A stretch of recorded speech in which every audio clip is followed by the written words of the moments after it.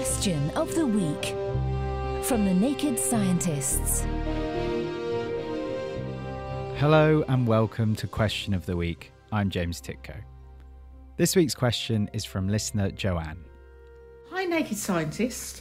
Just wondering, why do we have bodies of salty water and fresh water? Surely over the millions of years, rocks will have been dissolved and we'd have salty water everywhere. Just wondering. Thank you.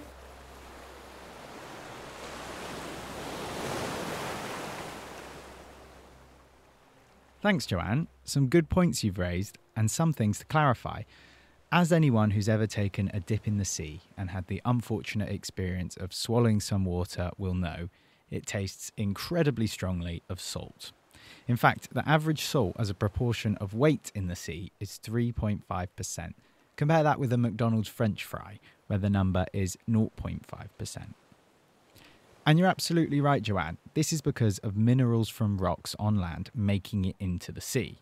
Now, there are a few ways this happens. One of the main ones is that carbon dioxide in the air dissolves into rainwater, making it slightly acidic.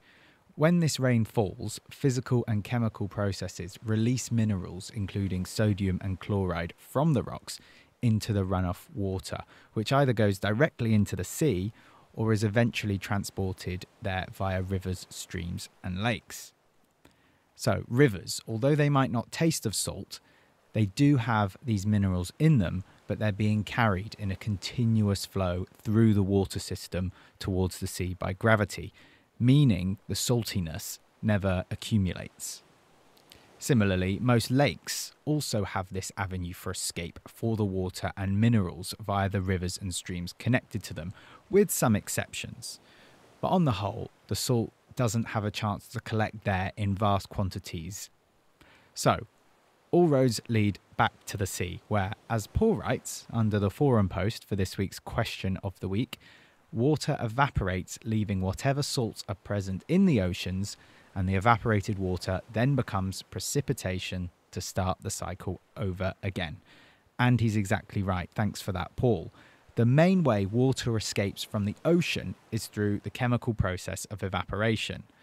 The difference with this escape route is that there's no room for the minerals dissolved in the water to make the jump too.